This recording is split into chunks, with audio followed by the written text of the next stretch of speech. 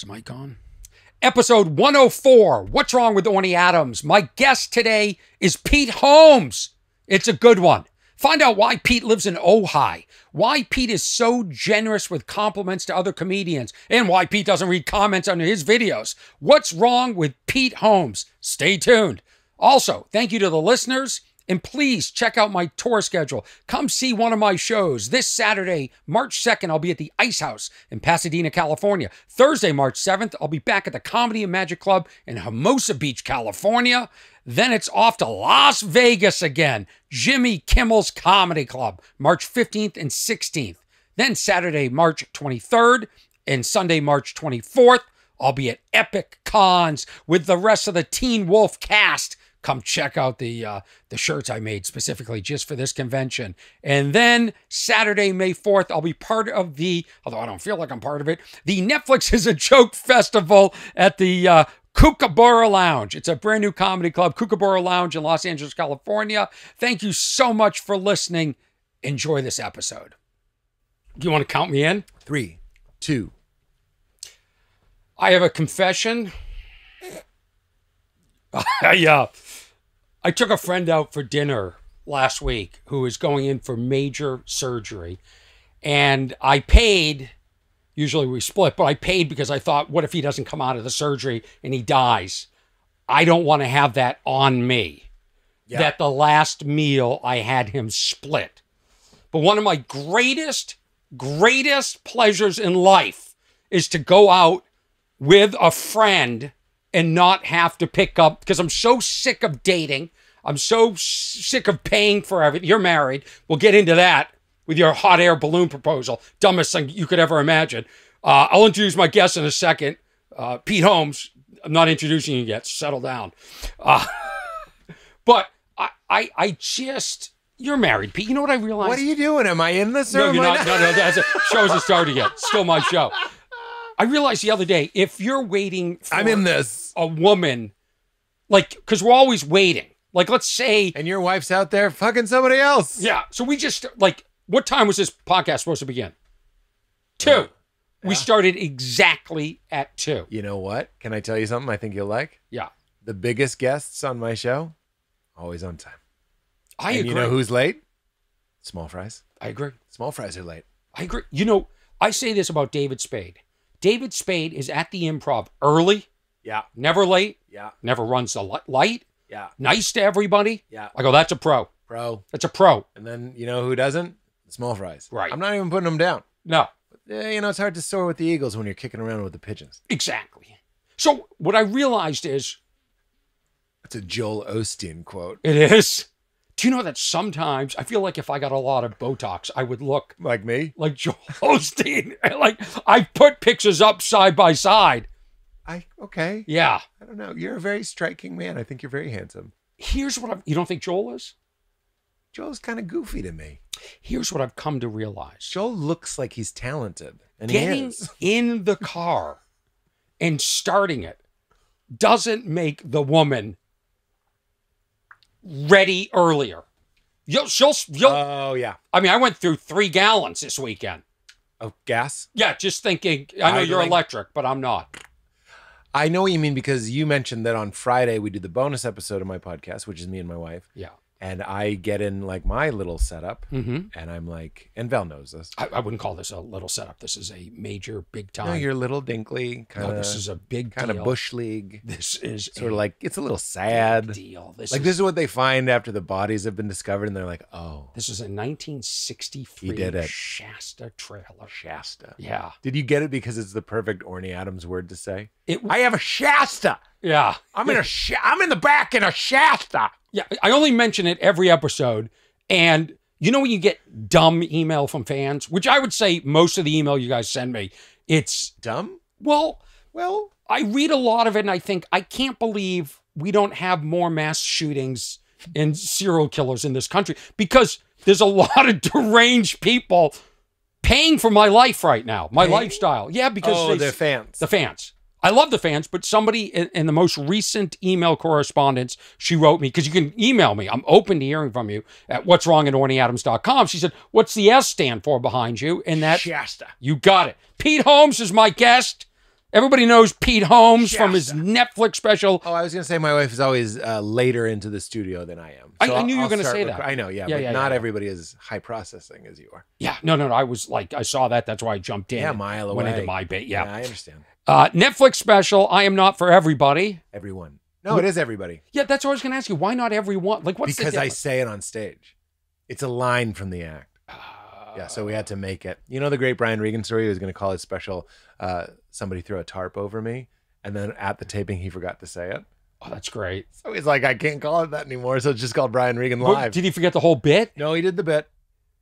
Couldn't they have VO'd in post? Yeah, I'm not a fan of that. I like that he just went, it didn't happen. And so what did he name it? I Walked on the Moon? Brian Regan Live.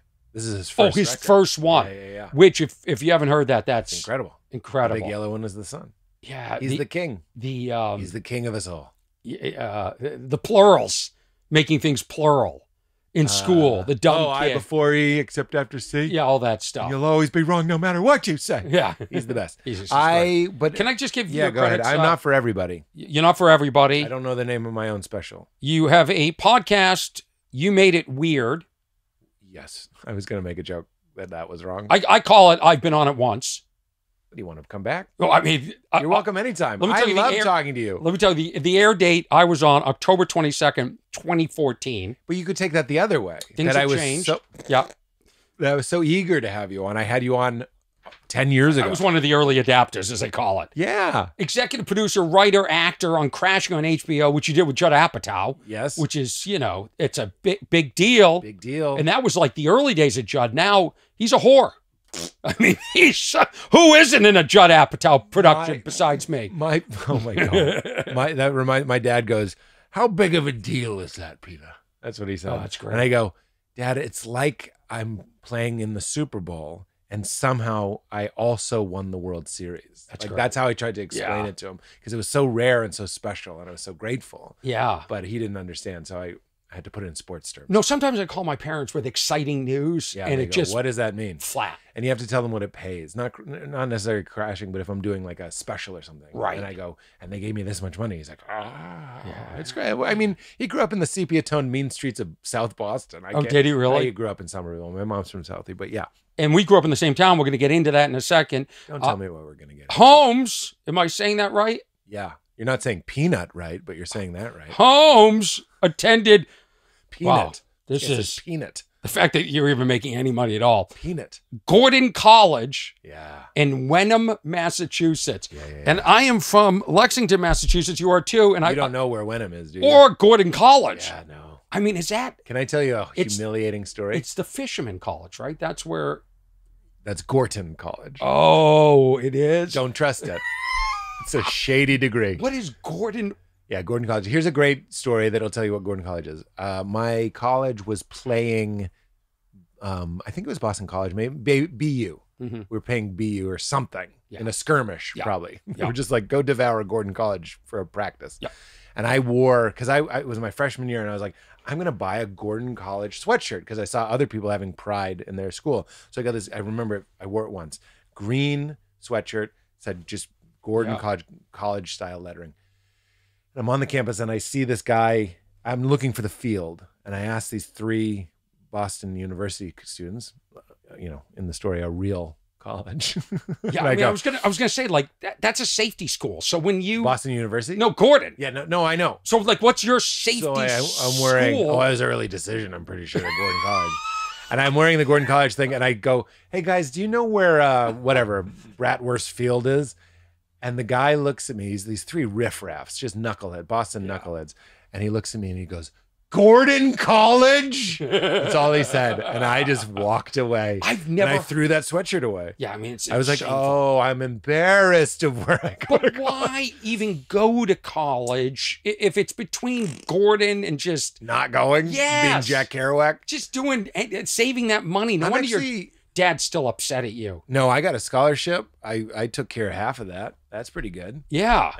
Are you Gordon College material? Most famous alumni? Not. They won't acknowledge me because I say fucking poo poo and talk about ding dongs and stuff. Really? So I don't get invited to anything. I'm not in Still Point. Well, it's a Christian college. Oh. Yeah, it's a religious college. So this is you just unlocked the whole thing. So I'm going I'm in high school. I think I'm going to be a youth pastor.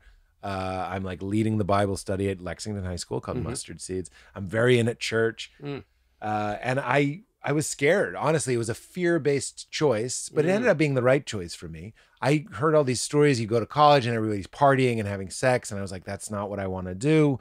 I'll go to... Loser. Nothing. Sound like you said loser. No, that wouldn't be right if I said that. I clear my throat. Your guess. No, I know. But it would have been nice if you did a loser. That would have been, you just said it. So I made a fear-based, there it is, take two, choice to go to a college where that wasn't happening. And I say this actually as a good thing. Gordon College, when I went there, was like a summer camp. It was not academically rigorous, at least my major. Some kids... What was your major, not getting laid?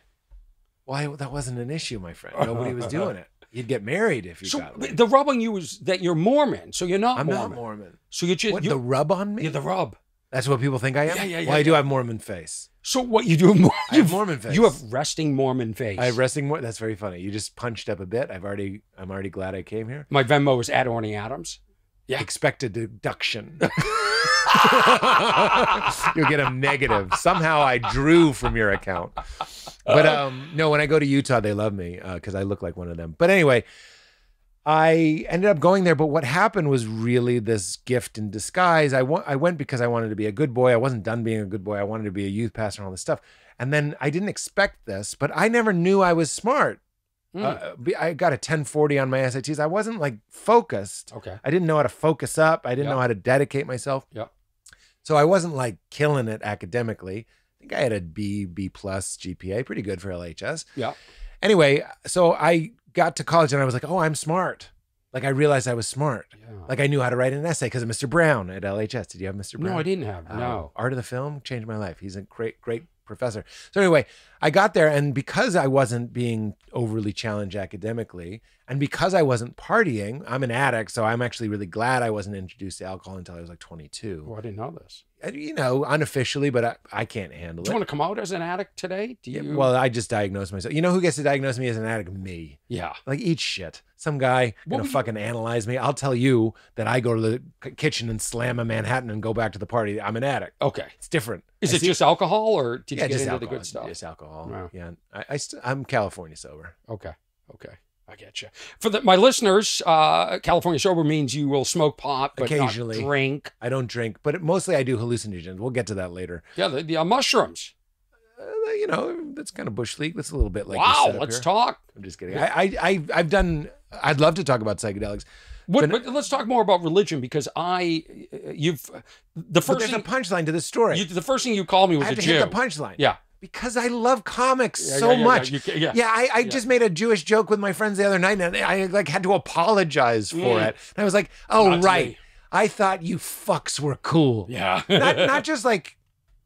I love comics more than anything. I love comedy pirates. Yeah. And when I see you and I say, "Look at you, you crispy Jew," is what I said to you because you were getting rained on. Call back to the Holocaust and No, it was because you're dry and you're getting rained on. Yeah. I was going more a nebbishy, dry guy. Yeah. Get out of it. Don't get me in trouble. I would never get you in trouble. And I'll tell you, I don't care because I love when people joke like that. Of course. And to me, it's funny. It's the great green light of having comedian friends. So I did make, admittedly, a joke I wouldn't make to anybody else, but I made it to you. Well, yeah.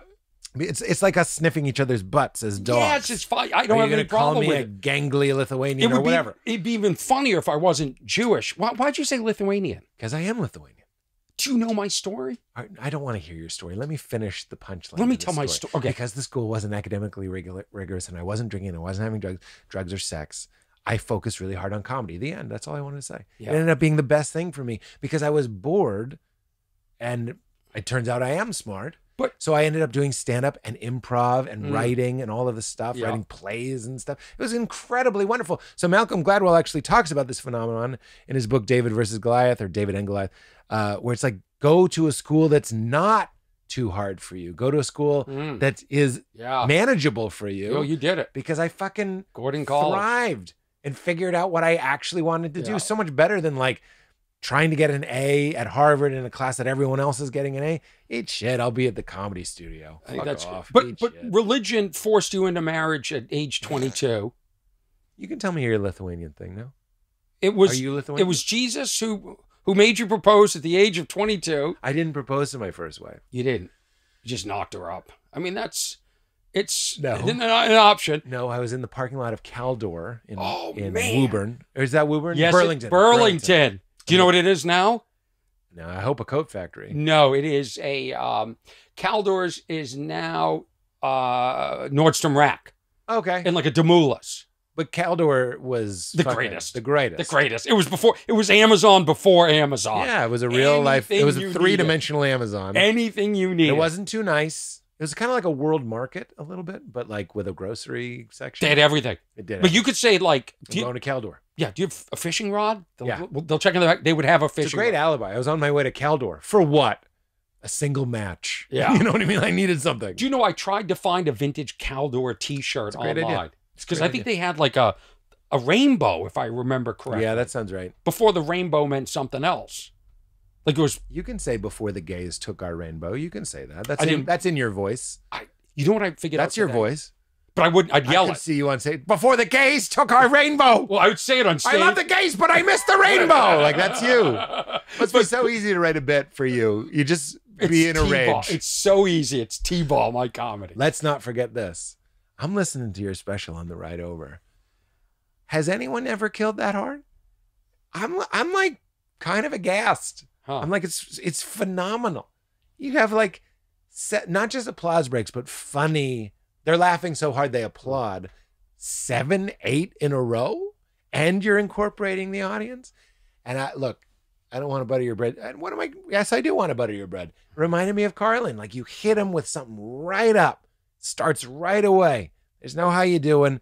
I was really blown away, and I'm not surprised it has 5 million views. But I also was. There is a part of me that's like, why aren't more people talking about it? Is what I'll say. Because it's fucking phenomenal. Well, You've really figured out the art form. You tell me, because I offered to sell that to Netflix for $1. No, I know you told me that. That's weird. They didn't take that. No. Did you having a special on Netflix? Is it as big of a dream as I imagine it? You've had more than one. I'll say this, Orny. Yeah. Everything you think is going to fix you will not. Yeah. You specifically. No, you. Do you know? Is that? Yeah. Is that it? Yeah. I missed my rainbow. It's not going to work, Orny. Do you think that LGBT? I have trouble remembering. Plus. No, LGBTQ plus. Okay. How excited, by the way, was Boston when queer became the word you're supposed to say? Yeah. Don't steal that. That's mine. You can have it. Don't steal this. No. What? Don't you think it'd be easier for people like me who aren't that intelligent if it was GBLT? Q plus. That's just making people hungry, though, for a good better. Hungry for equality. What's that crunch? Acceptance. So here's my Lithuanian story. So I was at the Irvine Improv, sold out, big room all the way to the back. And I'm on stage and I do a joke. We're both from Lexington, Massachusetts, hence the mug I have in honor of our town. And we're going to start the podcast in a minute. Don't worry. And a guy in the front row was making fun of the way that I say pillow. You know, like you sleep on. Yeah, pillow. I say it fun. Do you say you say it wrong? You don't say it funny, and you say peanut wrong too. Well, I didn't know we were attacking. No, the host. We need to. This is more like a loving intervention. You said hello. I'm going to talk so much about your. Do you special. write a peloton? It was maybe 42 seconds on my special, and right onto my Lithuanian story. I feel a little slighted, but it's not slighted. This is loving. This is me saying you have blueberries in your teeth. Do I? Peanut? I say peanut wrong. Peanut. And idea, IDEA. Yeah, but these things can be stopped. I said channel instead of channel until I was like 25, and then I stopped. Maybe I have a learning disability, and you're making me feel uncomfortable, and I'm canceling you. What would the comedian Orny Adams say in response to that? Because that's like the least you thing. Yeah. You don't have a learning disability. You're dumb. You're lazy. Yeah. No. Who says Lithuanian. So I say pillow funny. And peanut. And every show makes fun of the way I say pillow. And can you say pillow? Do you know that I sell pillowcases after the show? This is where my career's at. Let's say pillow? That's a pillow. Yeah, it says the punchline of the joke with pillow on it. $35 each. 35. 35. And you moving them? Oh, what do you think? Bought this house? Wow. I'd like to think somebody's doing a robbery in one of those. I would love that. I'd love that. Big fan. Yeah. Or trick-or-treating. So a guy in the front row corrects me. Pillow. The way I say it. Yeah. I go, it seems like you have an accent. You said, with an accent, said, I'm from Lithuania. So I said, well, now people from Lithuania are coming over here and correcting us. Yeah. This is how bad America's gotten, right?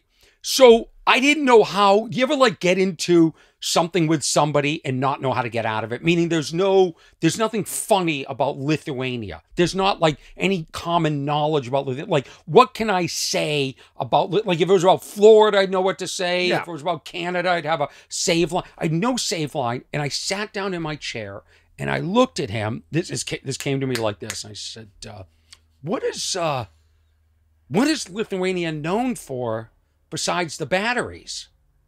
That's very good. And the place, right? I put it online. Lithuania, wherever this country is, furious. I mean, hate. Really? You can read the comments. It's been seen like... Well, we did beat Russia in the basketball Olympics. I know that one. Okay, but that's... You know what I'm saying? Like, we have the best basketball players, and Russia used to farm them out and win with Lithuanians players, and then we swapped it. See, this is what I mean. Like, you Lithuanians don't have any sense of humor. No, you no, just no, right into the stats. Like, you can't laugh. I actually... didn't I say I love it? I know. I was in Florida last week. They can laugh at themselves. So anyway, I put the clip up online, and vitriol. Like, don't come to this country. We'll be waiting for you. That type of stuff. And then my phone rings, and it's my mom. Like, oh no, what does she have to say about it? Here we go. And she said, you know, your great-grandparents are from Lithuania. Okay. So we're you and I, very bonded. Hateful people. We've got to stop the Lithuanian hate. I'm a lot Lithuanian in here. I forgive you. Yeah. In the name of comedy. Thank you. The country of Lithuania. So then I put up that clip saying that I'm Lithuanian and that we need to all get along with each other. And now they're mad at me for claiming that I'm Lithuanian. They're like, you're not Lithuanian. There's a bigger issue here. Why are you reading comments?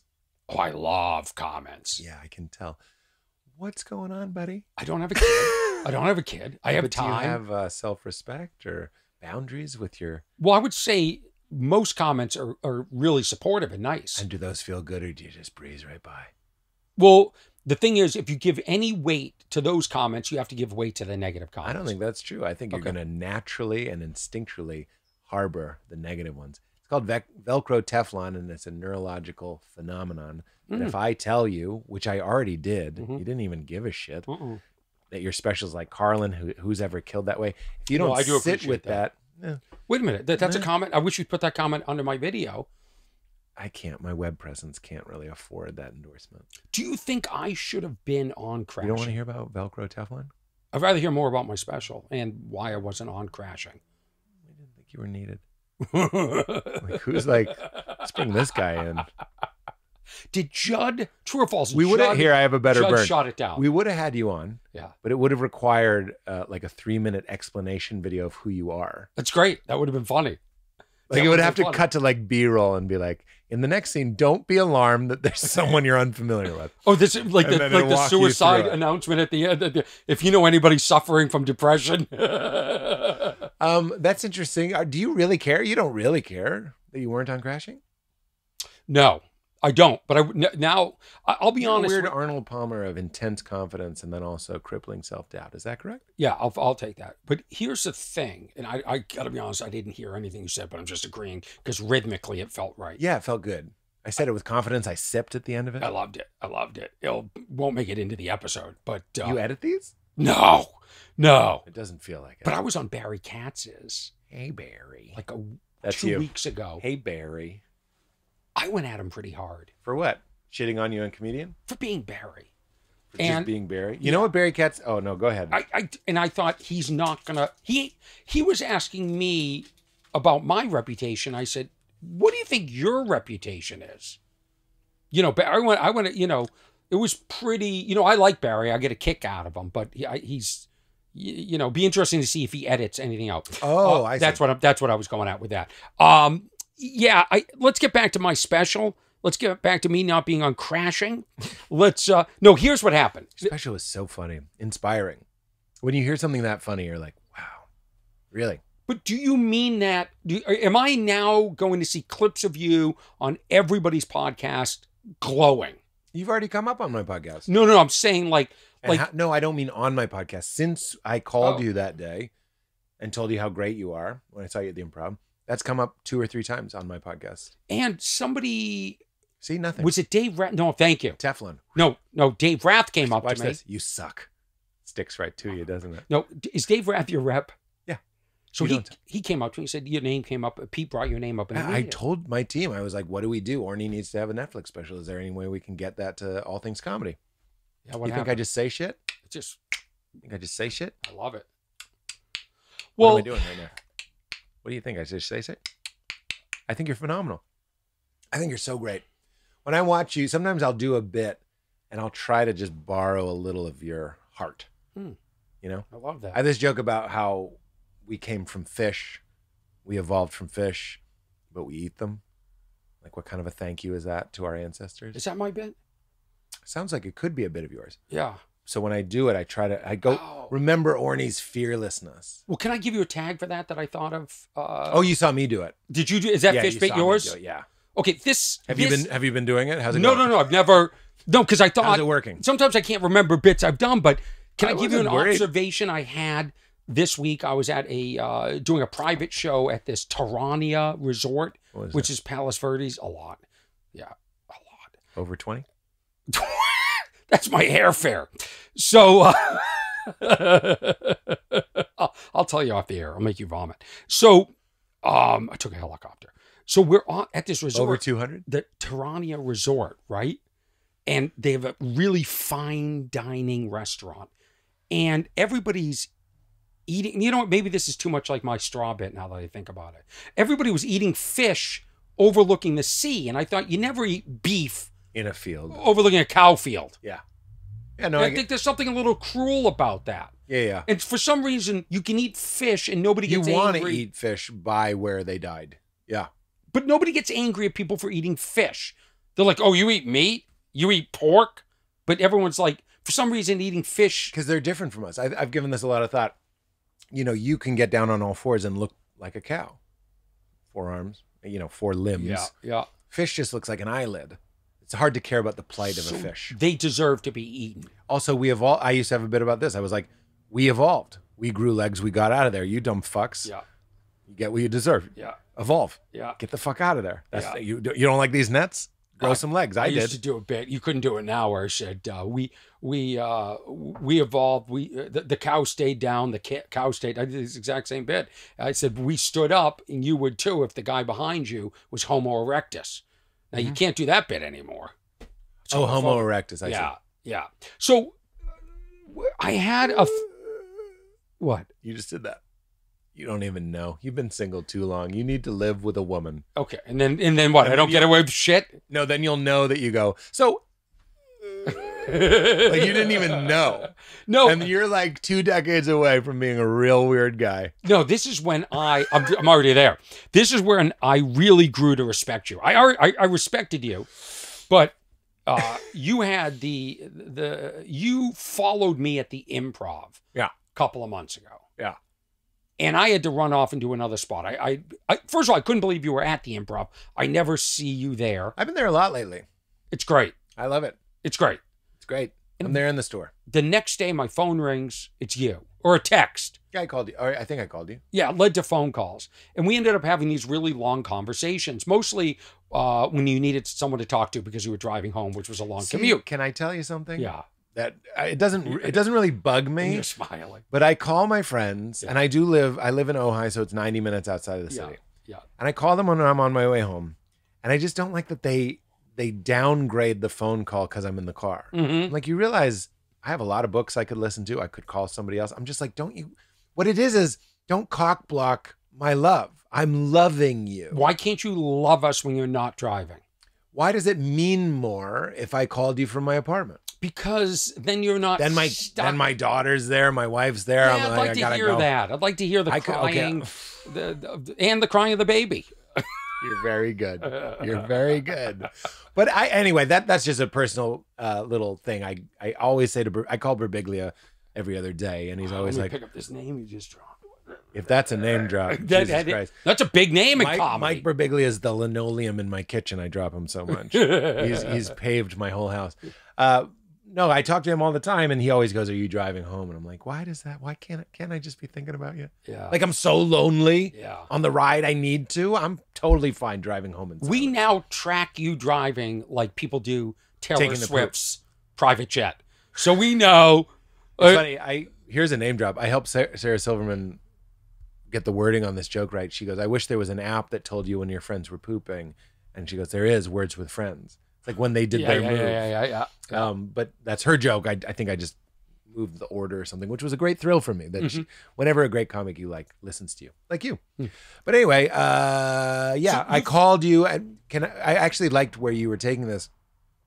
Is one of the great discoveries of my life. I'm 44. Is figuring out that giving is receiving. And I know this is getting a little, it's like shifting the tone, but no, I love this. I love calling people now and just telling them something great and telling them how amazed I was at your set and how incredible I think you are. And I guess people, understandably, it's a weird world. Am I after something? Is there an ask coming? But you do it enough, people get to know. When you see their name on your phone and you're like, ugh, you kind of have mixed feelings about it. I just want to be a person that you call, you just tell them, like if I have a memory of somebody I came up in comedy with, somebody that was kind to me or helped me or we started off something together, nothing. It's like a cup of coffee for your heart. It's to just call them and tell them. It's a great gift. I call people all the time, whether it's Joe Coy after he hosted that award show. Yeah. I text, thinking of you, hope you're cool. Let's grab lunch sometime. Yeah. Everybody. In fact, there was during COVID, I reached out to a lot of people I thought might be struggling mentally. Totally. And I enjoy more than, in fact, who was it the other day? Oh, who was struggling? No. I went on after a comic that I won't say the name, but it's like a decent sized comic that, like sometimes doing this 30 years, I never, bumped into this person or worked with this person. And I went out of my way at the Laugh Factory to find that person before even though it's going on, and just go, that was great.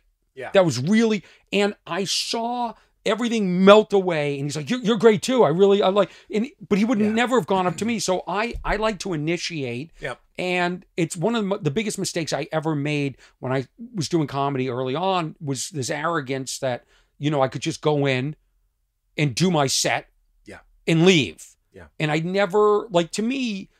You're a real insider. You're a comedy insider. You're friends with these guys. I see who's on your podcast. Those guys, I'm not friends with. I never ingratiated myself. And I tell young people, really, that's a regret that I have, and something that, and not to be fake about it, but I never watched because I didn't want to be influenced by people. And to me, I wanted to be alone with my thoughts and my notes after my shows. Yeah. And I went home.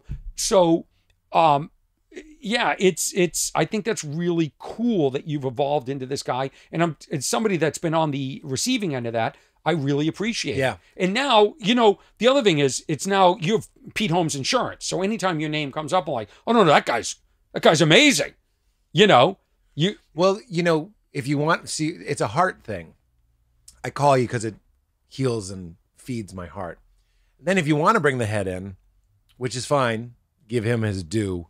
You'd be like, and then when you come up, Orny will have a good word, or they're thinking of a project. There is a logic to it. Right. But that's not, I'm saying this sincerely, that's not why I do it. Because I'll give you another example. I noticed that whenever my dad texted me, it would kind of, I'd be like, what is this? Right. And the solution to that was, instead of letting things atrophy and get to the point where my dad would text me something that would bother me, which was usually like, call your mother. Mm-hmm. I just didn't like that. Because that was the model of my childhood, was like, handle your mother. So I would get. Are they still married? Yeah, unfortunately. Yeah. That's a joke. Jesus. Yeah. Kept them together. So now giving is receiving. Now I stay upstream of that, and I'll text my dad just a kindness. And I know how to talk to my dad. I just texted him. I'm very proud of this. He texted me. We're at this Chinese restaurant in, I think it's in Watertown. And I just wrote back, how lucky am I that I had a dad and a mom that took me to interesting places. We didn't go to Panda Express. You took me, it's actually in Newton. Took me to this like hole in the wall. Expensive. I don't know if it was in Newton. Okay. I think it's Watertown. It doesn't matter. But they took me to this very authentic Chinese restaurant. Right. I was like, you exposed me to such great things, and just fucking let it rip. That's great. Let it rip. So you get a weird, strained relationship with your parents. Well, I have a strange relationship with everybody if I don't have a why, if I don't have a result, if I don't have an intention in mind. And when I get curious about that result and that intention, instead of being like guarded with my folks, I go like, no, if I'm being honest, I would like to have a healthy, loving, positive relationship with everybody I know. Okay, so what can we do to make that happen? One of them is, instead of waiting for my dad to text me, call your mother, and me getting mad, and he doesn't even know that, I'll just text him like, you took me to a great restaurant. What did he do? He did a lot of great things. Mm-hmm. My father taught me confidence. He taught me gregarity, if that's even a word. Just he's very gregarious, outgoing. He's like the mayor of Somerville. He's going around in the bakery in Lindell shaking hands. He taught me that. Yeah. It's a huge skill in my life, not just my professional life, just taught me how to live life. And instead of just kind of, first of all, you have to make the effort to remember that. It's so much easier. This is Velcro Teflon again. Velcro is the effortlessness with which we hold on to resentment. Teflon is those good things. What were they doing that was good? Then you text that to him. Now when my dad texts me, there's been a couple weeks now, I can't wait to read it because he's going to say something like some other nice memory that he had. This guy taught me how to ride a bike. What am I doing? Yeah. I'm not saying there isn't a time for unpacking and setting boundaries and all of that's good work. But like I'm at a place in my life, giving is receiving. Orny, you murdered the improv. I'm going to reach out with no agenda and just be like, that was inspiring. Because I'm also at a place, having done comedy for over 20 years now, to be like, when I watch someone who does it and is really doing it, you're just so present and so engaged. I had one at the improv recently. I was so proud of myself. Everybody was going up and just kind of doing okay. And I went up and, the difference, it wasn't the jokes, Orny. It wasn't the jokes. Everybody had good jokes. I went up and fucking folded them into me like butter into dough. Yep. And I merged with them and I made them. I'm very proud of myself, but I'm also letting this out.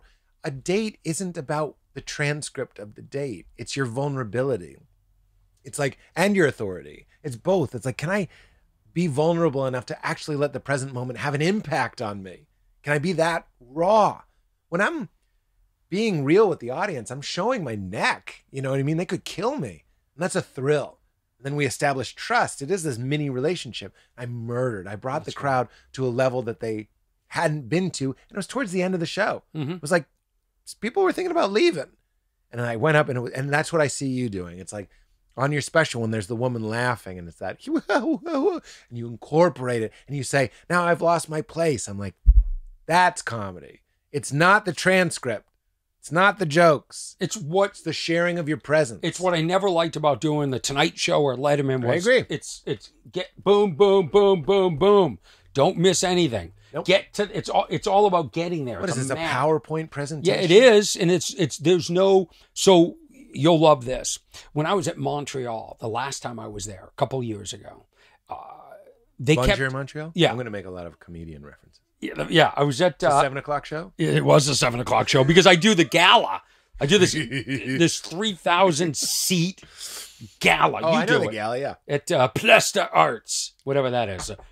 It's a beautiful theater. I did 1 year. I did Steve Martin's gala. Oh wow! Ask Whitney Cummings. She has a great story about it. And what does that mean? It's a great story. Okay, but that sounds like no, it's just or something. It's me saying, Whitney, maybe you can tell the story publicly. Oh, okay. Yeah. You're nudging her. Yeah, nudging her. No, I think she has. But you'll like this. So they kept. My philosophy was, if I'm a stand-up comedian, if I'm that great as I tell myself, then what is this? I have to give you a 5-minute A, B, C, D, E, F Tonight Show. Like, why can't you just trust me that I can walk out for 5 minutes and be funny. Yeah. So I said to myself, and I also wanted to know, like, I had just done Conan. I was pretty sure they were going to ask me to do it again, and they didn't. But I said, I want to be prepared if they call me the day of and say, can you be here in an hour and do a set? And my answer should just be yes. Don't hesitate. Just say yes, then figure it out. So I challenged myself, and I didn't tell anybody. I didn't tell my agents. I didn't tell Montreal. But they kept calling me saying, where's Orny's set? Yeah. And my agent said, he doesn't give the set ahead of time. We need to know what topics. They said... to prevent overlap with the other comics. Got news for you. I'll watch the show. If there's overlap, I'll go this way. I do it every night. I'm on stage with other people. Now I'm on my phone. Now I'm not compromising. Yeah, I can zig. I'm talking to a shoe. I can zig. I can zag. Yeah, exactly. These are all comedians. Yeah. So then I said to my agent, who I'm not with anymore, but I was, but a good friend, officiated his wedding. I said, they want me to show up at 8 a.m. now with my outfit. They want me to hold up my outfit. So I don't know what. All I know is when you do the Tonight Show, you just show up with an outfit and somehow you walk out and do the show. Yeah. And they want me to do a sound check. I'm not worried about, I'm loud. If you can't capture me, we got a problem. So I said to them, I'm not going to that. They're going to call you and just say, you know, Orny, can't find him. I don't know where he is. And not in he's a substance abuse guy, but he's a guy that is just sort of. That's where you went. Yeah.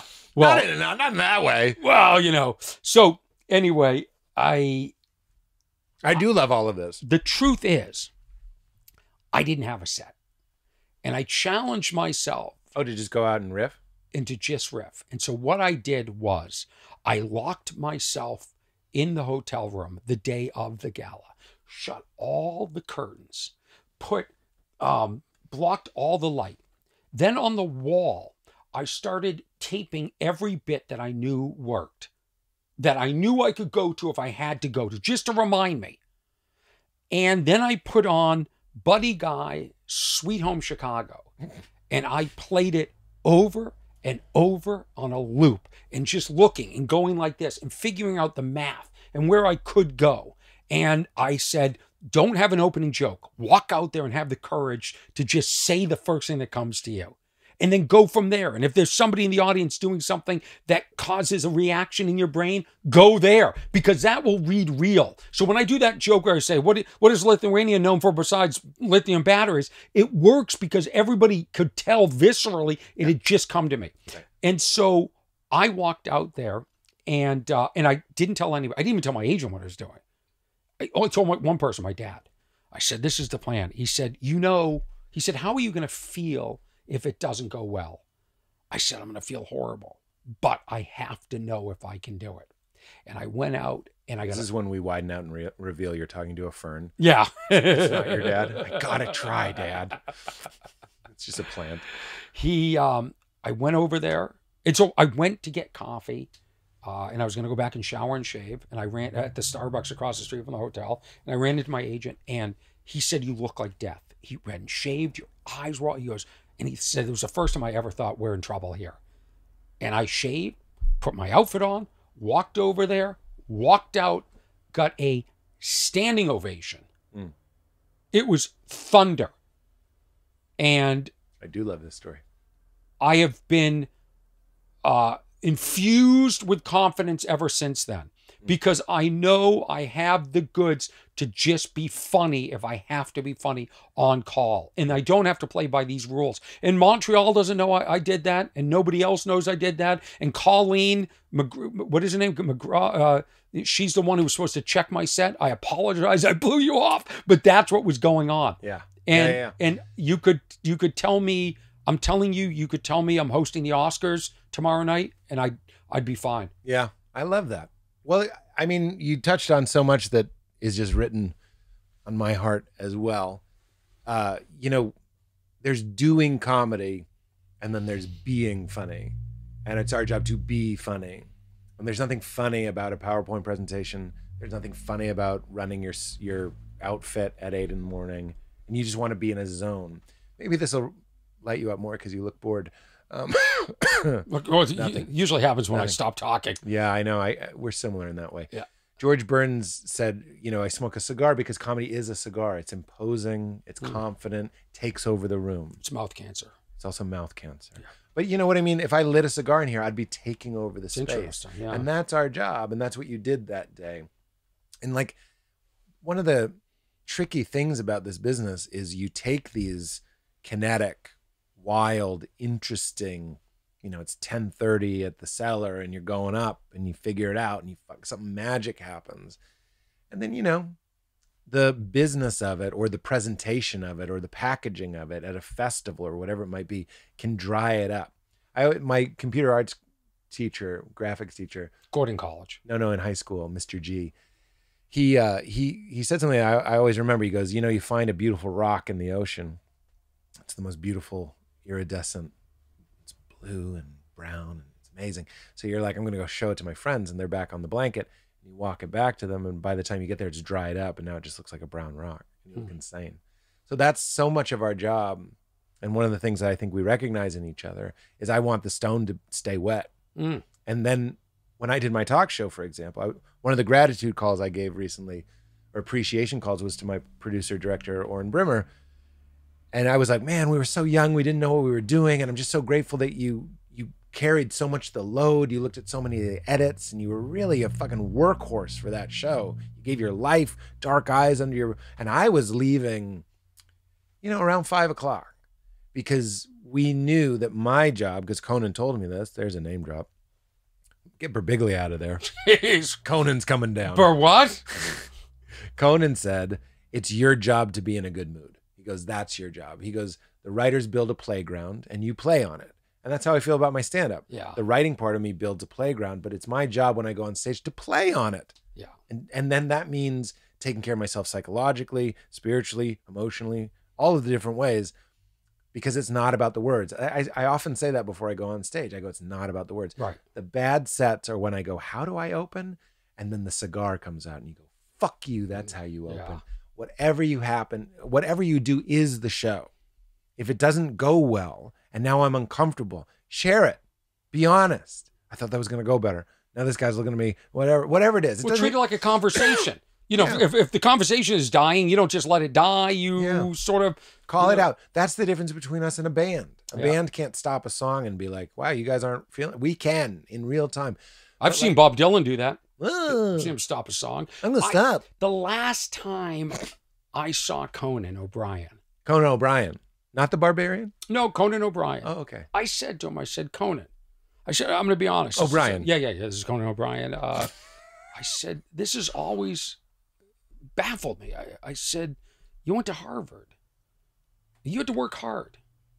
You could have gone to Gordon College in Wenham, Massachusetts, and not have worked so hard and been the top of the heap. Yeah. Right? Yeah. Look, who played it better? It's like, who wore it better? Yeah. No, I really think I might be in the running for the best life, if not the best life, but one of the best lives ever. Yeah. Really? And that includes going to a college where I wasn't stressed. I loved my college. Me too. Yeah, it's the greatest. It's the last time I was normal, on the same schedule as everybody else. Yeah, you're all synced up. Carefree. And yeah, I wasn't super stressed. And then I look back on the synchronicities. Dan Buck, who started the improv team, I was just in one of the buildings and he happened to be hanging up the flyer for the audition for Sweaty Tooth Madmen. And I was like, what's that? It's like, we're starting an improv team. Okay. Just like kind of cool.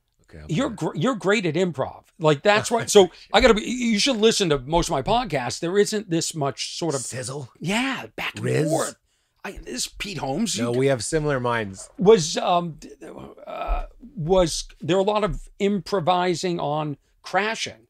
Oh yeah. Thank you for asking, because I can't wait to tell people whatever line you love in a Batman video or on Crashing, I promise you I improvised it. And maybe, you know, we used to have the Pete version of the script, which was like 60 pages. Then we had the shooting. If you give the Pete version of the script to the whatever they're called, line producer, they'd panic. Yeah. Because they're looking at the clock, they're looking at the money. and they don't want to shoot an 8-page scene. Right. But I would look at the 8-page scene before. So I'd have all these things, every area, anywhere that it could go. So like you with Sweet Home Chicago playing, I'm loading it all in. Right. So I'm improvising, but I'm also cheating with as many lines. But there were so many things. The one that always comes to mind, I don't even know if it's that funny, but I'm with Bill Burr, and he's a sports guy, and I'm not a sports guy, and I'm trying to be a sports guy. And he's like, and I'm just trying to say something sporty, and I'm like, yeah, nobody better than Michael Jordan. He's like Babe Ruth, but black and lean and jumpy. And I just like, that was one of the hot jokes in that scene. And I was like, and that wasn't written down anywhere. And I was just so proud. Yeah. But that's Judd's approach. And a lot of times, to give a little insight into Judd's process, you know what Judd would do is, I would write it like the second season, first episode, my character's coming back from the road and there's my ex-girlfriend. And it's this brutal, as so many of the episodes are, it's this brutal, like Book of Job style, nothing's going my way. Everything sucks. I bomb. Then I go out in front of the cellar and there she is. There's Jamie Lee playing Allie. And it's supposed to be this beautiful, at least Allie was there. And she says something nice to me. Yeah. And Judd would be like, oh, she says you suck. And I'm like, man, that's what he's great. Yeah. He's like, you got to surprise him. Right. Like they think it's going to be like Seventh Heaven. Oh, his girlfriend was there. And that's sweet. We could have done that. It could have been good. But he was always like, let's do it again. The scene is written sweet. He's like, do it as a fight. Do the whole thing as a fight.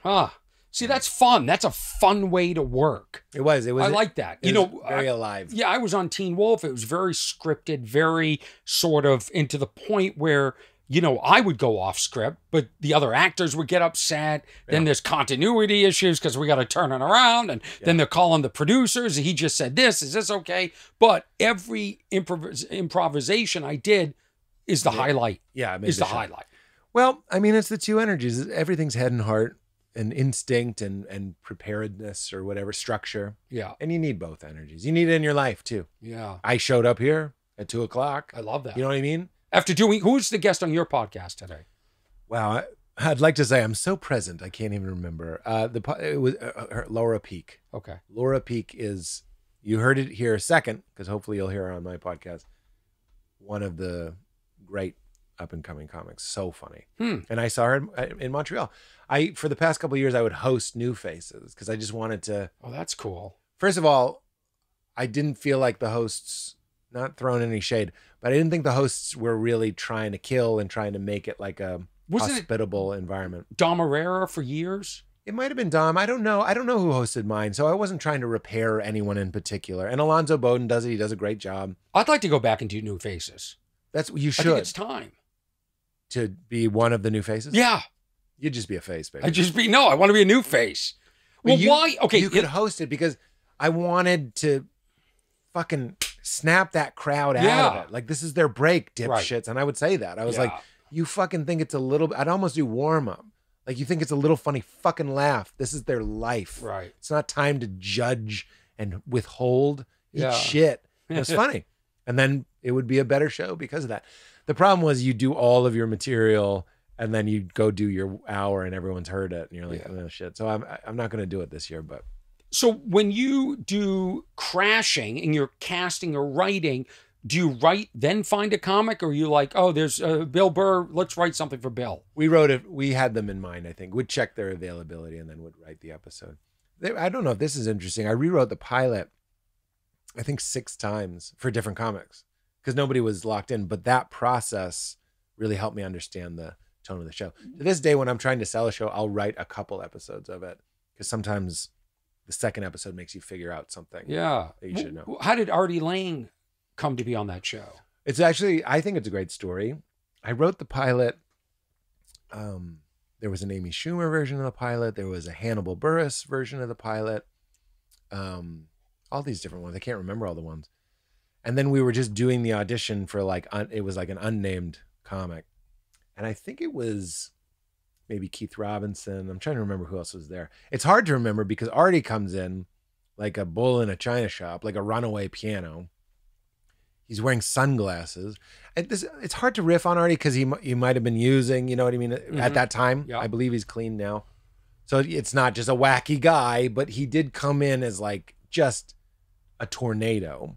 He had his sides unstapled. He couldn't keep them in order.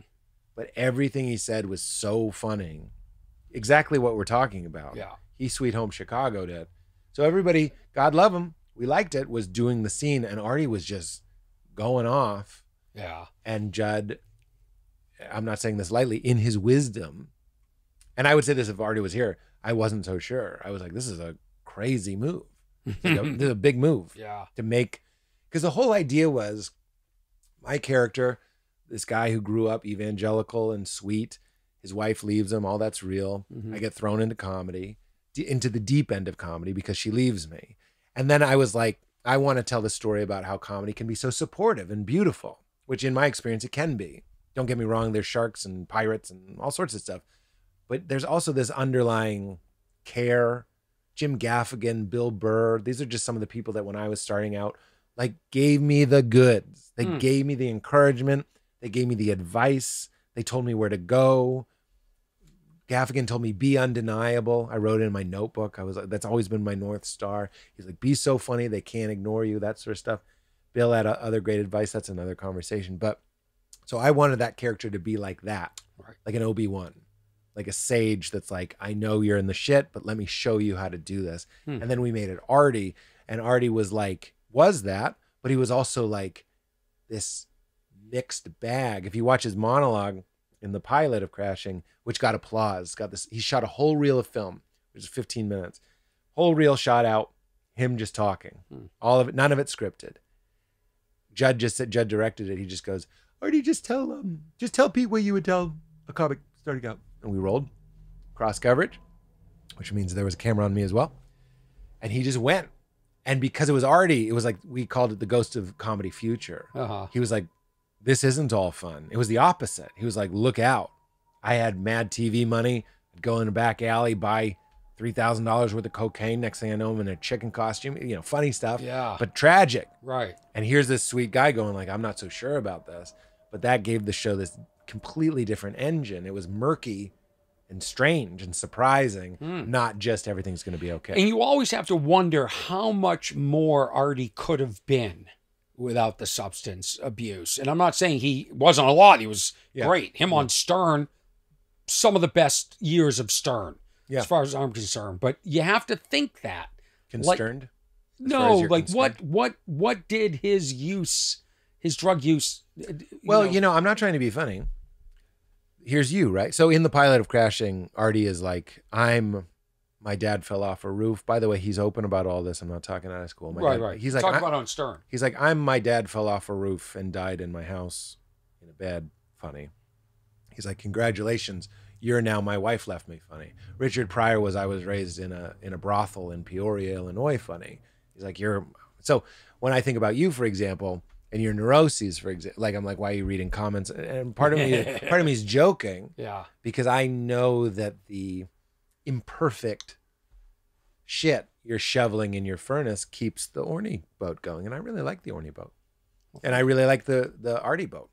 We really keep in touch with Artie. You can't keep in touch with Artie. Changes his number too much. That's it. Yeah, I'm texting some guy named Vern in Vermont. Yeah, Vermont. What are you touring a lot? Because I looked at your schedule, Pete Holmes. I go to your website and it says April 12th and 13th. You're at Diana Beach. You're at the Dania Beach. I just call it Miami. The Improv, Miami Improv. Then you're at the Wilshire Bell Theater, May 4th. That must be Netflix as a joke. Yeah, that's a big one. Yeah, it is good big for you. That's the one I'm promoting because I'm like, don't make me the show. No one comes to. I have in fact, I think, is that a Saturday? I don't know.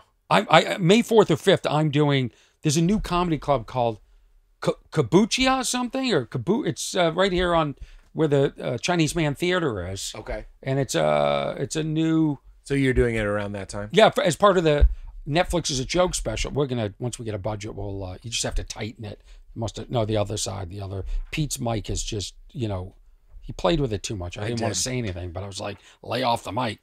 Yeah, I think it's so funny because, like, Chicago. Yeah, I'm getting to that. Sold out. Is it? Added. They keep. This is the Den Theater in Chicago. Emailed me today. Favorite club. Okay, they have been trying to get me in there for several years. Go do it. I can't because I do the Chicago Improv. And I sell that out every January. And it's a conflict. And I ask them, but I want to do it. I want to do all venues like that. Yeah. I want to do that. They made the Den Theater in Chicago to be a theater space. So the sound and the lights are immaculate. That's what I want. It's incredible. It's heaven. Oh. So anyway, I'm doing, it's kabuki. I don't know what it's called. Kabuki. Kabuki. It's the name of a bird. Kadunia. Benihana. It's Katie Kazara. Do you know her? I hope I'm saying her last name correctly. She's opening up the club with her husband, who he wrote the song "All I Want for Christmas Is You" for Mariah Carey. So I hope we have "All I Want for You."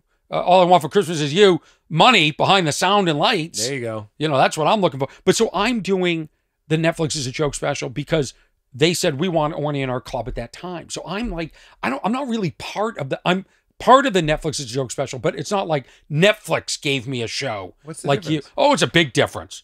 I'm See, again, I'd like to fix that perception, but you wouldn't be as funny. No, I don't want to So fix hold that. on to the resentment. I don't want to fix that. I like it. I just I really do. Yeah. It's making you work. You're a gift. Do you know what I do all day, Pete? I mean, you have a kid and a wife, and you have all those sort of distractions taking away from you being the greatest comedian you could ever be. Oh my God. am editing videos. I'll edit this. I hope so. And I'm just kidding. Yeah, I'm just kidding. it'll be on you chewing your gum, and then I make clips. So like I just put up a clip today, dying to look at the numbers, where this woman, you know, like the end of the show. I'm on stage. I'm at 60 minutes, right? You are the exposed comedian. What Seinfeld said about you?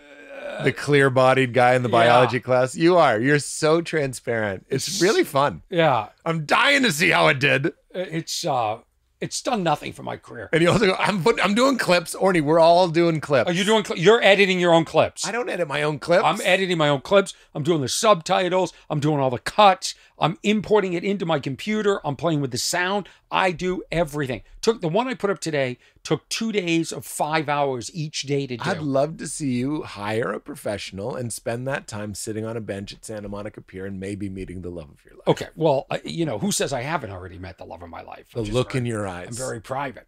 So the look in your eyes. So the fact that I have 10 hours to edit a video for TikTok and I'm an adult. I'm over the age of 50, and I'm spending that much time editing a video. If I was super funny, that's what I would have said. The fact that you had 10 hours to edit it, that makes me know you don't have somebody that's really revving it. So, when you're at the end of the show and you're sort of like, hey, I'm going into the closing hunk. I just want to thank everybody at Sarasota, Florida, McCurdy's Comedy Club. I'm there every year, sold out in advance this year, added a show. Okay. I want to thank them because of you guys. This is possible. And I'll be back next year. And after the show, I'll be back there if you guys want to say hi. And I have merchandise. I sell pillowcases. I look over and a girl's pulling out a cigarette. Are you going to smoke a cigarette what are you doing? You're not going to smoke a cigarette. And she said, well, you took a break. Yeah, but I don't think I go, what? smoke a cigarette anymore. She goes, yeah, I didn't take a break. I'm doing the accolades, the thank you to the club, to the people. And so I edited this video of her. She kept saying, no, you took a break. You weren't doing I go, so you're going to smoke a cigarette? And we get into, I said, listen. I said, first of all, I've been up here 65 minutes. You can see the clock at 65 minutes. I haven't taken a breath. My act is like, I don't take a breath. I stopped to thank the people. She's dialing out. She's gone. I said, first of all, the tickets. You can smoke in the club? No, I don't know what Florida. They can do whatever they want. I said, my tickets are $30. I said, they should be $75. You're getting a deal. They're all applauding. But this is my life. This is what I do. I edit these clips and I put them up. And then you relive the clips too. So you should make a clip of you explaining the clip. I'm thinking of doing that, sort of the director's cut, the DVD extra. Are you old enough to remember DVDs? Of course. Yeah? Yes. I'm 44. Yeah. Well, just tell me more about that. Because are you touring nonstop? No. Why not? Because I tour once a month.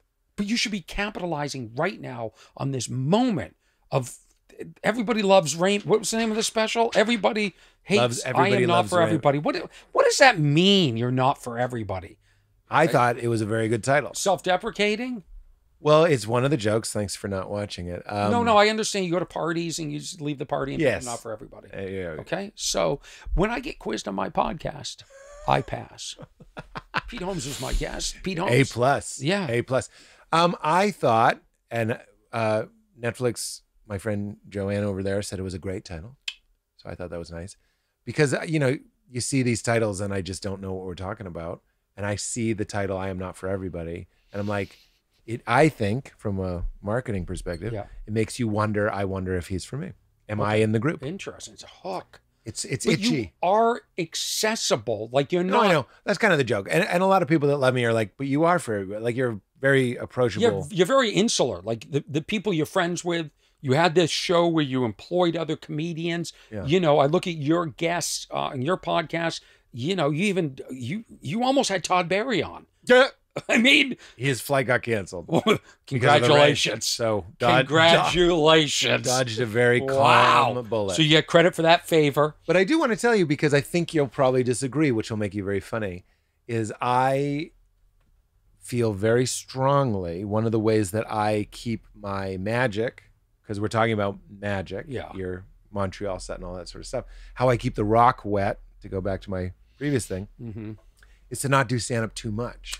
And to not confuse time off with not working, because gotta do it every night. Yeah, do it. Just gotta keep doing it. No, this is wrong. Okay, yeah. Who's to say I'm not working on my act right now? Of course I am. Who's to say I'm not working on my, and I don't mean consciously. I mean, there's something to be said about downtime. And then so I perform about twice a week in the city, and then I go on the road once a month. And then it stays fresh, interesting, raw, engaging, fun, silly, playful, light. Dragging it out and punishing myself and turning it into something that I have to grind. I'm like, there's a Tony Robbins thing where he's like, don't confuse movement for result. The result I want is to be the funniest comic I can be. I can measure that, by the way. How am I doing? Right. Am I improving? And the answer is yeah. This hour is better than that last hour. So I'm on target. Movement is performing every night, grinding it out, doing 3-4 sets a night. I go to the store, I do the main room. They're like, do you want to do the other rooms? I'm like, no. What is this, a job? Eat shit. Not to Emily. I love the offer. I'm very polite, but in my heart, I'm like, that's my version of going, I'm not going to come by with my wardrobe. I'm not going to grind this. Yeah. I go up, I go for broke. That's the set. There is something fun to not being at these places that often. Special. Yeah. And I love it, and I look forward to it. And one of the things I'm not crazy about with comedy, like Chicago, Thursday, 2 Friday, 2 Saturday, I'll do 5 shows. So it's hard to maintain. I have to do a lot of work to like stay in a state where I feel grateful, engaged, present, silly. Yeah, let me explain that to the listener. So what happens is you show up the first night and it all feels fresh. You feel like the staff is seeing it for the first time. You feel like you're saying it for the first time. It's all working. And then the next night, it atrophies a little bit. But what you're doing is now you're comparing it to the last one. That's why one of my goals for this year is to start doing more theaters, not just for the ego of it, but because it'll be better. I'd rather do 90 minutes once than 5 hours over 3 nights. I agree. It's better for everybody. It's like Glenn Ross. It's better for the customer. Yeah. It is. So that's one of my goals, because to me, there's a couple things. I like doing 5 shows because I can talk out of the other side of my mouth and be like, you got to get reps. I'm about it. And the second show Saturday in that Chicago will be fucking tight. It'll be amazing. And Thursday probably be a little bit looser, and it might be my favorite show. Right. But Saturday will be like, Jesus Christ, this guy's completely embodied one of the roles of my life, which is the comedian. Yeah. And he'll be the only one there. Thursday, you'll be getting more of my different personas, more aspects of myself. Yeah. But I don't want to dry out the rock. So I think everybody needs to figure out what works for them. And what works for me is to have a lot of time where I'm living a life, where I'm having quiet time, nights off. I never want to be like, I got a set. I got a set. Yeah. I'm having dinners with my friends. I'm having time with my kids. I'm taking her to Taekwondo. Kids, plural? No, just my kid. Yeah. But the kids plural in the community, I feel like a surrogate dad to all these kids. How did you end up in Ojai? You're a generous question. Thanks for asking. It just felt nice. You know what I mean? Yeah. Not a lot of people just get like a, hey, why? You know what I mean? When we were little, we'd be on the toilet just dreaming that somebody might ask us something about ourselves. It felt nice. We ended up in Ojai because during the lockdown, our street in LA sort of turned into a shanty town. It's a mental health thing, but it was really getting pretty nutty. Yeah. A lot of tents, a lot of like, my wife didn't feel safe. The street light went out. It was just kind of not feeling great. We were walking my daughter, who was about 18 months at the time, down the street, and this unhoused person who looked like Tom Petty, but like crazy grizzled Tom Petty, like kind of approached her, and like I was holding her, but he like read her T-shirt, and both Val and That's why kids shouldn't have graphic T-shirts. I've said this for years. That is really funny. Yeah, no, I used to do a bit about it. That's really funny. You know, I saw a kid on the ground once. Said living the dream, and she was on the ground like having a tantrum. You know, very funny. Yeah, very good. I have a whole bunch of. I'd have to remember, but yes, go ahead. But Ojai had always been a place that we had gone for, a weekend or like some retreat or something. We always loved it, and that day, Val and I were like, "There's that great line in Arrested Development where they go, I don't know why, but that's it." Yeah, we're like, "I don't know why, but that's it." But why Ojai? I love it. That's great. All right. It's mountains. It looks like the Shire. If you haven't been to Ojai, it looks like Tolkien's The Shire. Yeah. My wife is very hobbity. So like, here's a way to answer your question. I do the improv. I'm off stage probably around 9:30. And people are always like, "You're going back tonight?" And I'm like, okay, well, when I lived in LA, I'd drive home 35, 40 minutes. Now I'm doubling that. But when I get home, I'm going to get out of the car. It's going to be whisper quiet. It's going to be cobblestones and creeks bubbling and birds. Not birds, it's nighttime. But I'm going to look up at the sky. Owls. I'm going to see owls. I'm going to see every star. Mm-hmm. I'm going to see the moon. I'm going to see clouds. I'm going to stand silently looking at that. And there's just something about being in nature and being in a beautiful place. Yeah. It's bikes on the lawn. It's perfect for kids. Like, there are a lot of places like this in the world, and we were just like, that's a priority for us. What drives you nuts? I mean, I'll tell you, because this podcast is called "What's Wrong with Orny Adams." So I'll give you 2 things that happened this week. Sure. All right. So one, I was at the farmers market yesterday. Yeah. And they have seating, and I sat at a table. I was waiting for somebody else. She was coming back with some food, and there were the love of your life. 3 other chairs, right? And the table next to me opens up. The people leave, and 3 girls sit down. There's only 2 chairs at that one, and one of the girls doesn't even look at me, doesn't even ask me, "Do you need this chair?" She just assumes I'm such a loser. How could I even have friends? I'm so grotesque. She took a chair away and just sat in it. And I almost said, "Hey, I need that. I've got 3 other friends showing up." To mess with Just to Larry David the moment. Yeah. Because it was like, I was so incensed that she thought I was such a loser. There's no possible way this guy could have 3 more people joining him. Yeah. Like, am I wrong to feel that? Yeah. No, I'm not. Yes. Would you have said so? I should have said something. I should have had the courage to make it really awkward. Or as your podcast is called, make it weird. Very weird. Again, going back to my original statement, I wouldn't change you for the world. The world needs you, and you're a gift. And you're drinking poison, hoping that it'll hurt her. Okay. Who suffered the most? Give me who suffered the most. I was suffering, but once this girl came back, I go, "See, I'm not alone. I'm not the loser in high school eating lunch alone like I used to." Well, yeah, if it's hysterical, it's historical, right? So yeah, that's what they say. You're in your high school and you're a loser, right? So, but I'll play the game. I'm not going to try and fix you. Okay, what else? So what's the things that drive me nuts? I'll give you. I'm a big sound person. Yeah.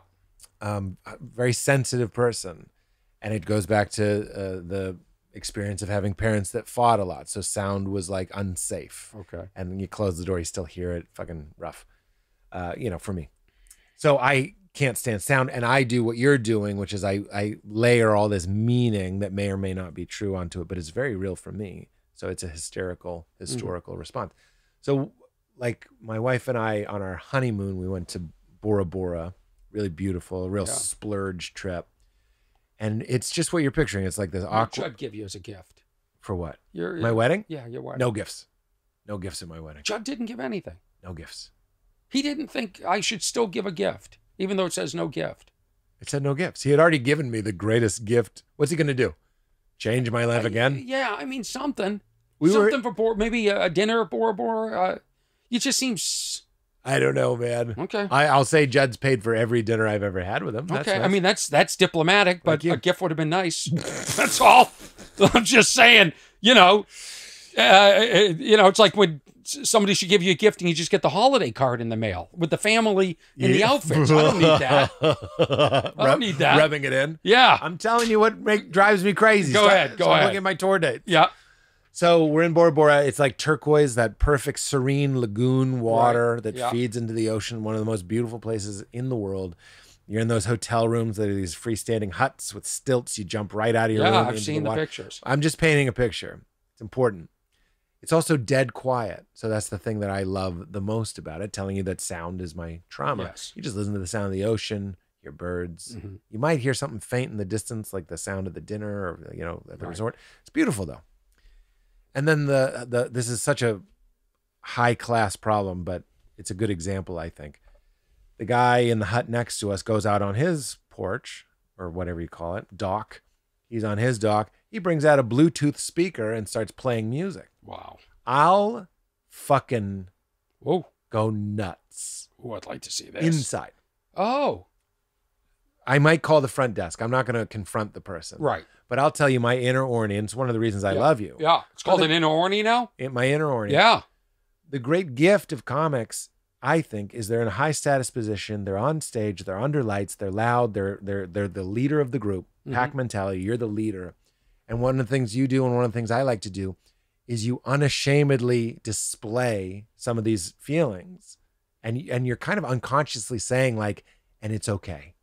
And that's a gift to the crowd. Well, I've accepted it. At some point, you just have to accept who you are. And they're projecting their weird inner Orny onto you, and they're forgiving themselves. I don't mean to over-philosophize it here, but I think that's a real gift. Well, don't you think more people have been in that situation where somebody's pulled a chair and hasn't even given the respect of, hey, do you need this? That's why I'm not going to walk you through some of the steps that I would walk through to make that less painful for you, but that's fine. That's another topic.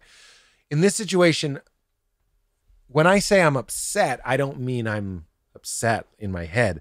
I mean a black cloud of tingling rage, dread, sadness, disempowerment, victimhood, whatever. It erupts in me. My beautiful wife knows this is happening. And in my mind, I am doing everything to this person, from swimming over there, throwing the speaker in the one that I always want to do. Revenge fantasy. The ultimate revenge fantasy, because I don't want to do that. Mm-hmm. But what I do really want to do is go in the room, get a Bluetooth speaker, put it on my porch, and play something louder. Like my special? Like your...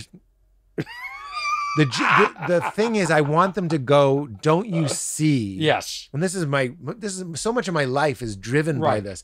Don't you see you're not being considerate? Yeah. I can't stand... I don't think they care. I don't think people care anymore. But that's the work. I don't actually think... But what's with this work? What's with all this guru, self-help I didn't say guru once. Bullshit? What I'm saying is, what I'm doing and adding... This man is playing music. Yes. Anything good? I don't know what it was. Okay.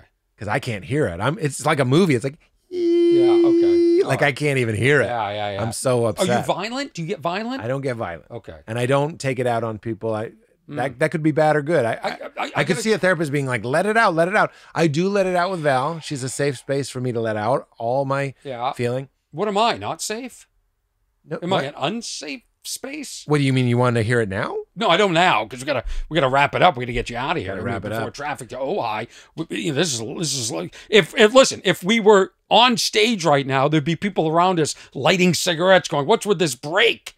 But what a terrible burn. Yeah. So no. I'm just go ahead. No, I don't even know. I'm so hurt by your burn. What are you talking about? I'm talking about us. I understand. Yeah. No, this is me. It's my podcast. I'm responsible. I want for this failure. Oh no. I don't actually feel. I think what I'm saying is very no. Because I'll feel bad for like 3 days. I'll write you a check. If you I'll write you not for money.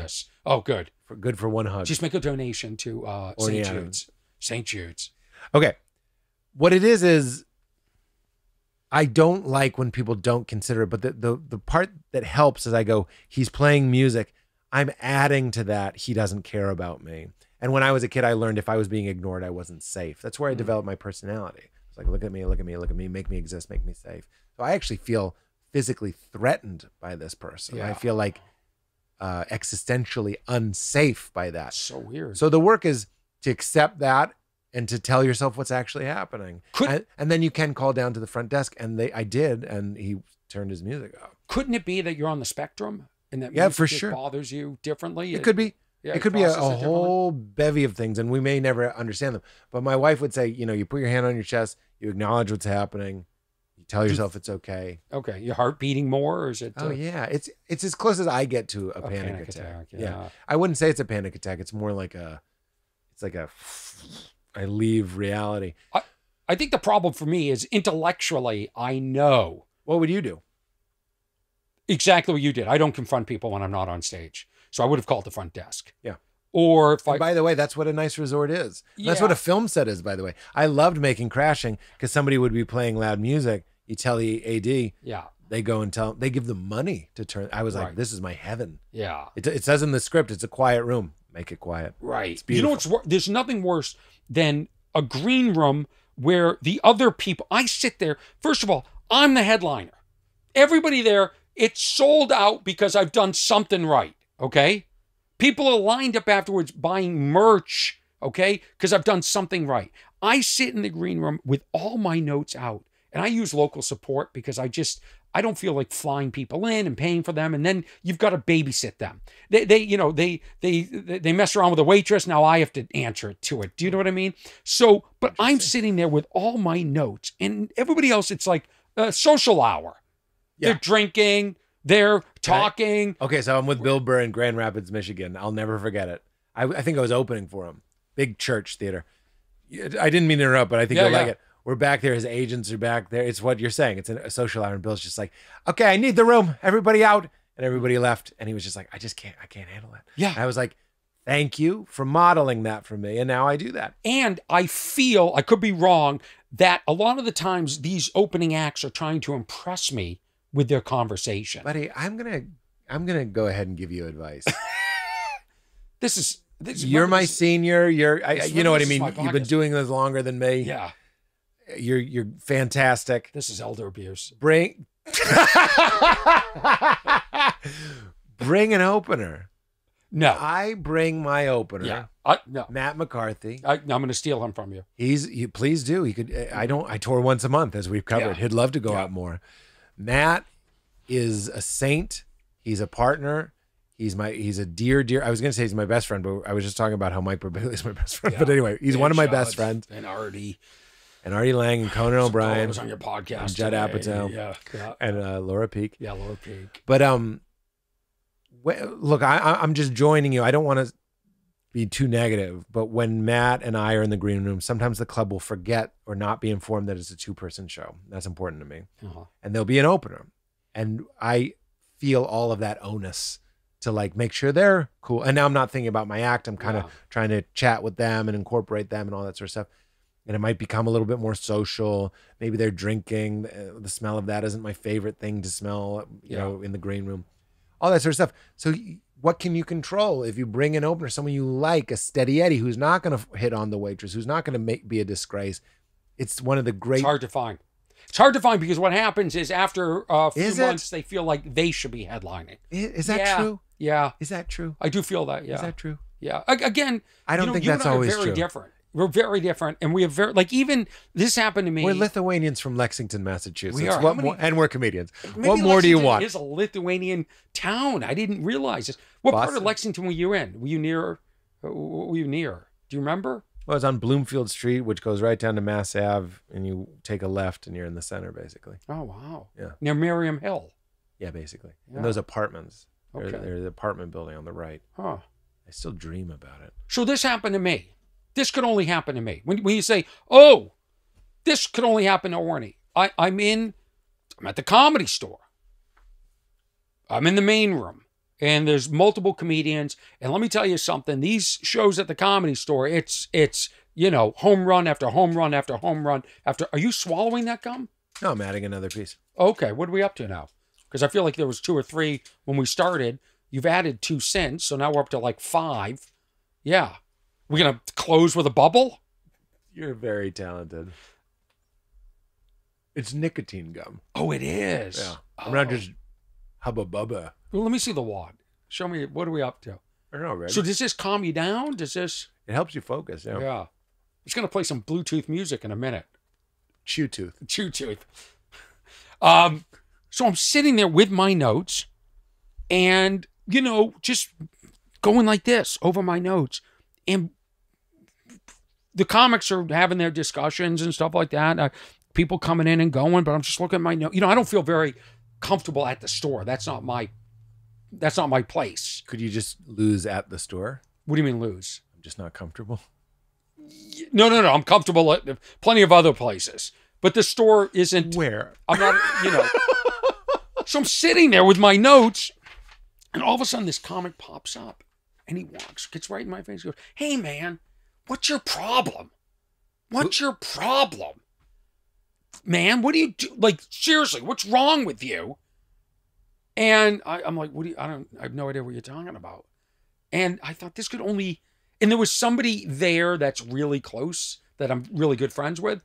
And that person came, that's so bizarre. Like, I watched the whole thing. You're just sitting there. You're not being condescending. In fact, when somebody said something funny, like a comic, you would actually, you know, laugh and join in. I wasn't being aloof, but it's very strange. He just meant you're not engaging with the green room? And what was his tone? He wasn't joking? Well, I'll tell you off the air who it is, and it'll make sense to you. But Ari Shaffir? I haven't seen him in years. Yeah, I don't think he's around LA as much. Yeah. Who was it? I'll tell you off the air. This is... What's so bad about a guy who yelled, "What's wrong with you?" I want to know if it was a bit. That sounds like a bit. It's like this. What are you doing? You're doing your notes. You're making us look bad. No, this person was serious, and it was almost like an affront that I wasn't giving him the attention. Mark Maron said that? No, I don't think Mark would do 20 years ago, Mark would do that. I'm just guessing. You know, Mark had me on his podcast. I know. And really did me a solid. Yeah. Was very, you know. I know. I listened to it. Yeah. I think that's when I had you on mine. No, you had me in 2014. Mark had me about 2 years ago. Oh, wow. Yeah. Okay. Yeah. A lot of people have me on at the height of their podcast. Not, you know, I build it and then they just use it to get Laura Peak. You're very good. You're very good. Here's what's, and we'll close on this. Pete Holmes is my guest. Part of the Netflix is a Joke Festival. And, invited by Netflix. Yeah, I mean, legit booked by Netflix. Not like an ancillary sort of like, hey, clubs, you can pick one person you think is funny. And I would have thought every club would have made me an offer. Isn't that a gift too? Where is your special on Netflix now? Is it on the front page still? Is it buried? Did they bury it yet? I'm gonna call Dave Rath. If this is, where's my shoe? I don't know how it's doing. I mean, that's the thing. So I would like to say, please watch it. Everybody should watch it. I'm very proud of it. Everybody should see Pete when he leaves his house once a month. You should go see Pete Holmes wherever he is. According to me, between now and May, he's got 3 dates. Let me do the math. Let's see, March, April. That's right, once a month. Once a month. Makes perfect sense. 12 a year. Here's what I discovered. I'm special. You're great. I'm. What is it called? Like with diamonds, you diamond control hands. the market. Yeah, diamond hands. You don't sell. I don't sell. That means don't sell. Oh, I don't mean in the stock hands. market. I mean like diamonds aren't actually rare. They just control how many of them are in the market. It's bears. I can give you the history. I know all about it, but there's more than enough diamonds, and they can manufacture them now, you know, in a lab. Same with me. I'm here every second of the day, but it's controlled scarcity. So I'm only out once a month. I love it. And that is special. I feel we're bonded for life by that phone call you made to me after the improv. That's all it takes. Yeah. Isn't that crazy? Generous. You're very generous. I really do think your special is top tier. I'm going to listen to the rest of it on the way home. It's unbelievable. Review. I mean, maybe I will. This is what I discovered this week when I was going under my sink to get some paper towels. And I realized the half paper towel is genius. It is so beautiful, but it is the antithesis of what business should be. I don't get the decision. Okay, so it's the opposite of 2-ply. 2-ply made sense, and 3-ply, because now they're going to give us extra tissue and charge us more per square inch of tissue. I think I have the answer. But to give us half, and Bounty one of them has quarter towels. What's the answer? Why they? I think I have the answer. I'm not positive, but it's if it's a half, you end up using it more often, and then you actually end up using net more paper towels. That it has to be. They had to have studied this. I'm sure they did. Here's the thing. I think I go 3, so I end up doing 1.5. Yeah, you're doing more. Instead of, it has to be. They had to. Because now you're in an abundance mindset. It's only half. Do you know that paper towels, the Scott brothers in 1879 in Philadelphia began manufacturing. I believe it was 1876, but go on. It's 1879 according to their website. Oh, okay. And by the way, the Scott brothers sit around editing videos of themselves every single day, neglecting their personal life. It used to have 1,000 sheets for 10 cents a roll. Now, if we get 140, which they call a triple roll, or the boomer roll, whatever it is, the jumbo shrimp roll, maybe you get 140 sheets. That's shrinkflation. There you go. Yeah. I love that. Pete, yeah, go ahead. Do you have any questions for me? No, but they were a sponsor of my podcast. They're not anymore, but I still use them. Real paper will deliver them to your house. I like that. And they make bamboo toilet paper, which is great. And what's that great for? If you have a panda stay over? Yeah. Yeah, bamboo is just I'm a bad laugh because I just kind of swallow it. No, you're really good. You're a guy who gets this. You're a guy who listens. Like I'm doing Adam Carolla on Thursday. Yeah, there you go. Let me tell you what I have to do. Take over. Yeah. Guess who won Guest of the Year? Was it you? I've won every time I do it. I win Guest of the Year. What did I win this year? I won something, but okay. At the Corollas or the whatever. Ace Award. I don't want to brag, but I like that I saw it. I was like, because it's an interesting thing with Adam, because I know what you're saying. I go in a little bit with a different energy when I do Adam, because I'm like, I'm gonna go. I'm not gonna sit there. I drove here. I'm gonna be on the show. Yeah, and that's good. That's your job. Yeah, he prides himself on being a great listener. I had him in here. He did this podcast, and I thought it was great because he revealed a side of himself that he normally doesn't. Talked about his children, and Adam is actually a friend. People we don't see eye to eye on many things, and so it makes for a great podcast. Well, that's the other thing I think the Orny and me you'll appreciate. Like I like to call him on his shit. Me too. Like I remember I did one of his pods, and he was like, "I don't like when people put things in my garbage. Like dog walkers put a bag of shit in my garbage," and I'm like, What are we talking? He's like, I gotta smell it when I open. I'm like, who's opening the garbage, taking a whiff? It's really fun to be contrarian. Yeah. So I think that serves me well. But this is a friendly place. I think we both have ADD, and that makes for good podcast hosts. I think so. Yeah, I think so. When I was on, I'll tell a quick story about Adam. He told this story because we were talking about the audience demanding new material, and I have a different philosophy. I think you write a bit, you keep writing it, you keep tightening it and cranking it as tight as you can. You add to it, you crank, you let it marinate and becomes a great bit. So I don't believe in turning over every year. If I come back to your market, you're going to see some repeat stuff. Get over it. In fact, you're welcome. Yeah, one show in Sarasota, I did almost all new stuff, and then a lady came up and she said, "Oh, you're not doing this one anymore?" And I go, "You can't win. You can't win." So Adam told this story, and you know how he gets so intense in his story. He's not listening, and he said, I was doing this show, and Dickie from the Boss Tones was in the audience in Arizona, and Dickie came up to me after the show, and he loved the show, and Dickie's in the green room, and I said, "Dickie, how long a drive do you have?" And Dickie said, "Oh, I might stick around for the second show." So now on the second show, I'm up there, and I'm thinking I got to do new material because Dickie's in the audience, and I'm doing new material, but it's not working as well as the first show. And I said, "Adam," I got to stop you there. I said, "How often are you on stage and you're thinking about Dick and it ruins the show?" Very, very good. And it's fun to like. You know where I go with that? What? You ever watch 2 Boston shows? Going to be a similar set. Right. You know what I mean? Relax. He knows show business. Right. Like you're torturing yourself. Right. Yeah. Yeah. You don't see people going, the Rolling Stones concert going, "Start me up again." Yeah. Again. But I think play the news. The new stuff is when everyone goes to the bathroom. I think that's generational. I tell this to myself. I like turning over new hour. The last time I was in Chicago, it was a different hour. So when I'm going back, it'll be a new hour. But if I do an old bit or a bit that I haven't figured out, cut it from the special, still doing it, I don't feel bad about it. And I think that's the way audiences are these days. That thing that we're talking about was a bigger issue starting out. I don't think it's as much of a thing. Like we can lighten up. Like I do a monthly Largo show here in LA. Didn't I ask you to do it? No, I would like to do that. I thought I did ask I you. did. I asked you to do it. You weren't available, I thought. No, you didn't. But Oh. I'd like to. Yeah, you'd love it. Including me in 0 of your projects. Oh, really? 0. Yeah. Is that Grace? I'm sorry. Grace, is that right? Grace? Talking to my assistant. Okay, I'm talking to your assistant too. In fact, sorry, but your dad just texted me. So Your let me dad deal with just that texted me. anxiety. Your dad texted me, how will it feel if it goes badly? I'm like, Dad. But anyway, I do that, and I don't worry about repeating stuff because I'm like, you guys are the real fans. You're watching it work out. You're watching it come out. What are you, a DJ? No, I'm about to play the theme song and take us out of here. Pete, do you have any, as a guy who's done so much Without you. crashing? Yeah, you've gone real far by not including me. You know, don't you understand? I feel left out. And you don't give a shit. You're just laughing in my face. Pete Holmes, what advice do you have for me? For you? Yeah. If I don't like it, I'm just going to play the theme that Harlan Williams is singing. Oh, really? Yeah, Harlan wrote the theme with his cousin, who's in the Bare Naked Ladies, Kevin Hearn. Fun. Yeah.